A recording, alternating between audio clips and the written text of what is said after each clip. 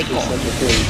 And that is really... Tila nagbago ang ihip ng hangin. Isang araw lang matapos sabihin ng DOJ na hindi nito iimbestigahan hanggat walang nagreklamo ang 12.44 million pesos na kontrata sa departamento ng security agency na pagmamay-ari ni Solicitor General Jose Calida.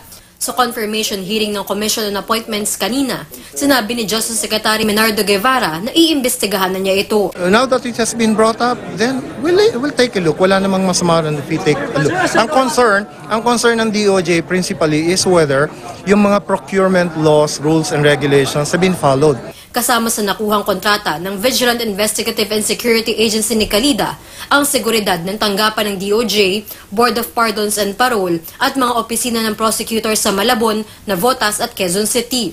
Isang attached agency ng DOJ ang opisina ni Calida. Hindi namin kinoconsider na yung nagbibid ay si Solgen Calida. Ang nagbibid is a private company with a legal personality of its own. Now, kung merong ethical considerations yon, that's for Solgen Calida to deal with. Ayon pa kay Guevara, hindi naman daw pinagbabawalan ang mga opisyal ng gobyerno na bumili ng shares of stock sa isang kumpanya.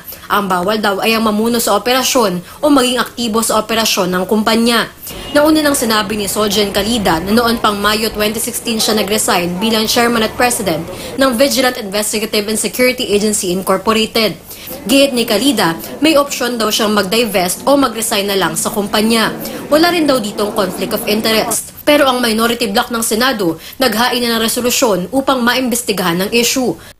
Sabi po ni Presidente noon, whiff of corruption. Hindi lang po ito whiff, umaalingasaw po, nakakahilo na at sobrang mabaho po ang amoy ng maling gawain po dito. Ang kaalyado ni Hontiveros na si Senadora Laila de Lima na nawagang magbitiw na sa pwesto si Solgen Calida.